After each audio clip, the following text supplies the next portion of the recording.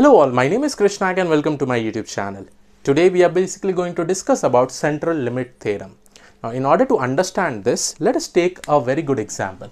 Suppose I consider a random variable x and this may or may not belong to Gaussian distribution. Okay, it may or may not belong to Gaussian distribution. Okay, so I'm just going to do like this. Okay, so this will have some mean and standard deviation or variance value. Suppose if I consider variance, I can write it as sigma square. Now one important thing that you have to note from this is that suppose if I consider this situation, I know my mean and variance value. Now, and I'm not strictly saying that this belongs to any Gaussian distribution or it belongs to any distribution. Okay, so what will happen is that central limits theorem specifies, first of all, it specifies two different points. Suppose I take samples from this random variable x. Suppose I'm going to take my sample s1. Now in this sample, let me consider that from this random variable I'm considering 30, n is equal to or greater than 30 data points.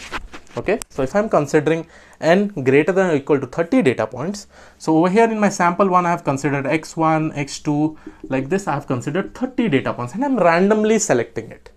Okay, randomly selecting it. And for this, suppose I calculated my mean and I'm writing it as x1 bar. Similarly, let me find out the next sample. I'll try to pick up some 30 data points again for my sample S2 and this will again be over here, and let me consider this mean is x2 bar.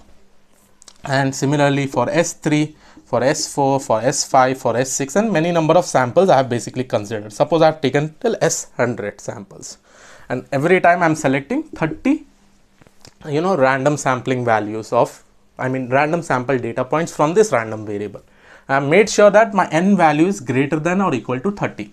Now this n basically specifies my count of the sample values. Now similarly, I will be calculating all my different means. So these are all my means and I'll have till x100 mean. Okay.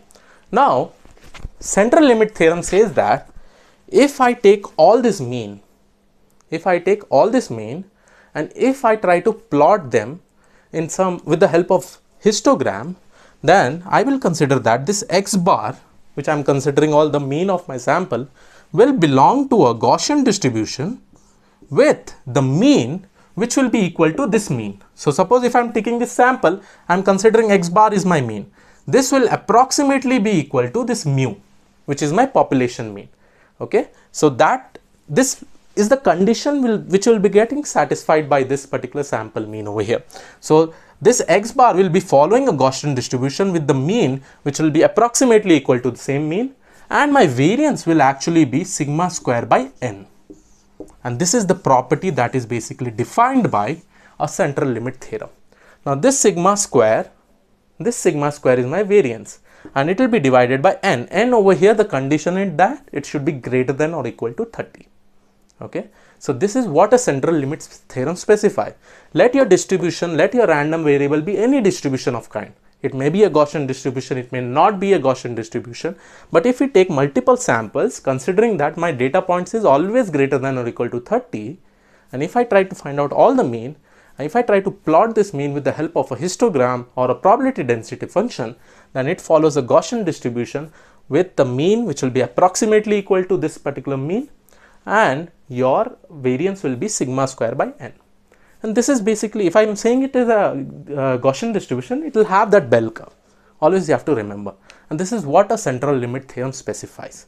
Now so that is the reason whenever you have your data set, right, and in that particular data set, if you have some number of features along with some number of data points, if you try to plot that features, right, most of the features will basically be having a bell curve like kind of stuff, unless and until they are not much outliers, but most of the feature will be having a bell curve, which will basically specify this, which is specifying this kind of property. Always remember, in our data set, we always have a sample of data. We cannot have the whole population data in that, right? So this was all about central limit theorem. I hope you like this particular video. Please do subscribe the channel if you have not already subscribed. I'll see you all in the next video. Have a great day ahead. Thank you one and all.